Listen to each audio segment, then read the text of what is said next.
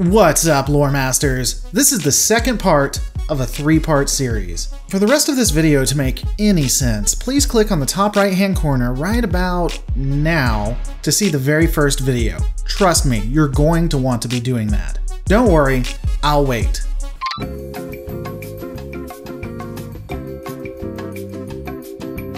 Okay, with that out of the way, let's just get into it. Interestingly, a lot of people got angry with me over the last video. A constant complaint was that I stopped way too early. I really couldn't disagree more. All of the discussions that I had done were up to the 2250s, and that was pretty standard and straightforward. However, after the 2250s, it gets pretty frackin' complicated, at least until the 2300s. As stated before, the uniforms of the 2250s would be very brightly colored with the identification of the rank on the sleeves. Oh yeah, this is apparently also done in the real-world Navy, which is awesome and something I didn't know. So apparently, if you have the ranks on your sleeves, that's not really a big deal, so way to go. And it does make sense that Roddenberry would know about this, given his history and then trying to match it up with the real-world Navy, so I stand corrected there. As stated before, the standard duty uniform consisted of dark gray or dark blue trousers, and the division color top. The division colors, as noted, were generally gold or yellow for command, then, I guess, muted yellow for operations, and blue for the sciences. Some variants of this time would have the women wearing a cowl neck collar and apparently also having closed zippers on their uniforms. Other variants of uniforms for both men and women would consist of a shirt with a closing seam that originated from the side of the neck of the uniform all the way down. One of the more interesting pieces of lore is the fact that during this time period, there was a lot of diversity in what you could wear.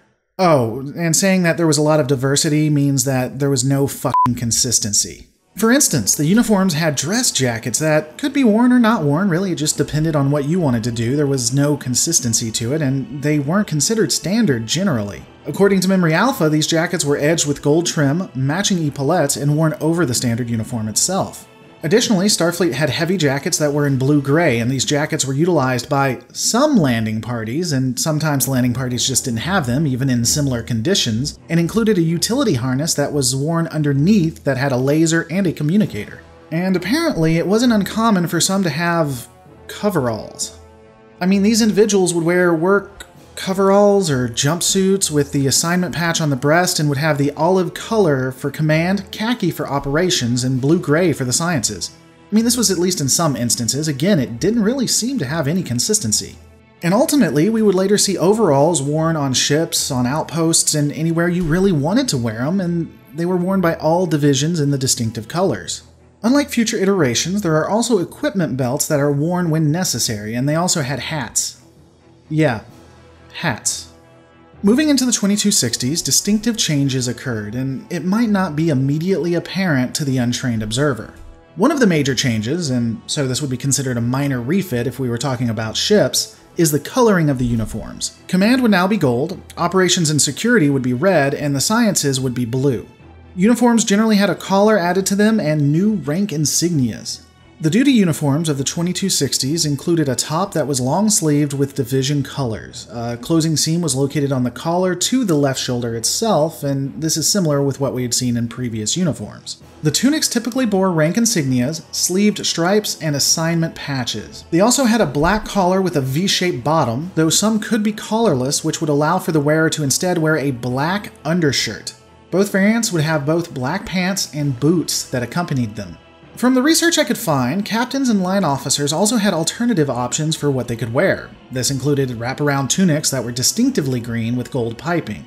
Also, they were able to wear a tunic that would have beige and orange colors versus the yellow that was common for command. Short-sleeved variants did exist of these uniforms, though I believe this was primarily seen with the doctors. Which really makes sense when you consider the sleeves could be some form of encumbrance when they're working on their patients. During this time, women and men would also be given the option of wearing a skirt. The skirts themselves appeared to be extremely short, and for women at least, they would be required to wear underwear that matched their division color.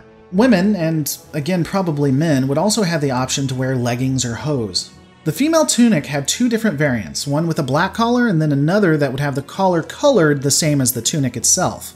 Based on the information I found from Memory Alpha, and this is something I haven't been able to confirm, but let's face it, uniforms aren't exactly top tier in Star Trek fandom, so Memory Alpha has been an amazing resource for the series. But again, based on the information that I found, it would appear that the Outpost personnel would wear a different variant uniform that included a shinier fabric with a dull beige color and a black undershirt. Now, given the examples provided by Memory Alpha and the videos I've seen, I'm not convinced that this was standard across all outposts. It may just be certain outposts, or maybe only the outposts that we've seen. That said, I don't have any contradictory evidence, so this one is up in the air for me. Dress uniforms of the era included a tunic with a Nehru collar worn with standard pants and boots for the males. Women would be able to wear a miniskirt with a black collar. It was similar to the standard uniform, but with a longer skirt. There would also be gold piping along the collar versus the other uniform itself. Though, because why the f not, variations on each uniform style depended on the rank of the officer. Lieutenants would have dress uniforms that had an assignment patch with a thin gold piping around the collar.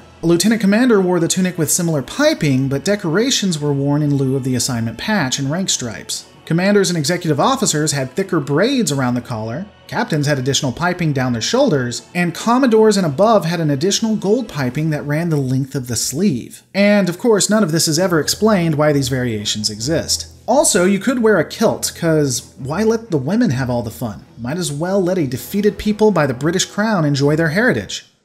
Just saying. When working out, men and women wore an athletic uniform that was colored red specifically and came with red leggings, black socks, a tunic, and a belt. You could also wear a unitard. At least it's not a kilt.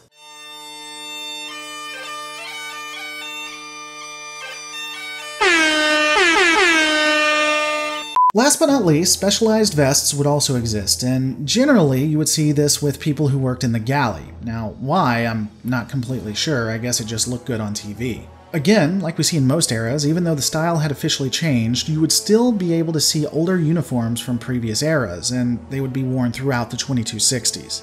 So let's take a look at the 2270s, and I'm gonna be honest. This design is probably one of the largest missteps, in my opinion, that Starfleet has made, at least when it comes to uniforms. This change seems completely and utterly random. So, let me talk about this for a second. I did like 6 minutes of research when it comes to the real world and military uniforms. I found that militaries will have drastic changes in uniform style, that within a decade the uniforms could look almost nothing like they did before. This was generally due in part, and again not limited to, but generally due to changes during war or environmental shifts. However, there's no rhyme or reason for what I see in the 2270s with Starfleet. But let's just continue.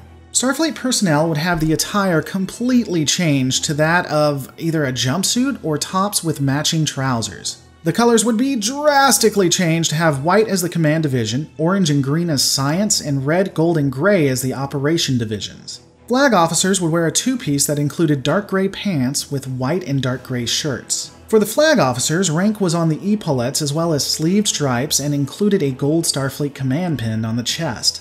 The medical division would stand out again by going back to having the standard all-white uniforms that were similar to what we had seen in the Discovery era. Most uniforms would additionally come with short-sleeved variants that featured a low V-neck or flared V-neck. Rank was shown on epaulettes, and there was also a division color assignment patch. Additionally, wraparound tunics would be available to all personnel, and last but not least, there was a two-piece tunic with belt, also known as the Luke Skywalker style. Also, all uniforms would have the option of having a life support belt buckle. A life support belt buckle. Huh. And again, these uniforms make absolutely no sense. There not only isn't any rhyme or reason as I've stated to the choices, but they don't seem to make any sense for those who would find themselves in combat situations. I mean, again, it would be really easy to see who you would want to kill during this era, and a lot of people like to say, well, they're on ships, so they're going to be fine. Yeah, but we also have transporters, and the people on the ships will be beamed down to the combat areas still in their uniforms. So that defense doesn't make a lot of sense to me. But, I mean, at least they can't get any worse, right? Oh, fuck you.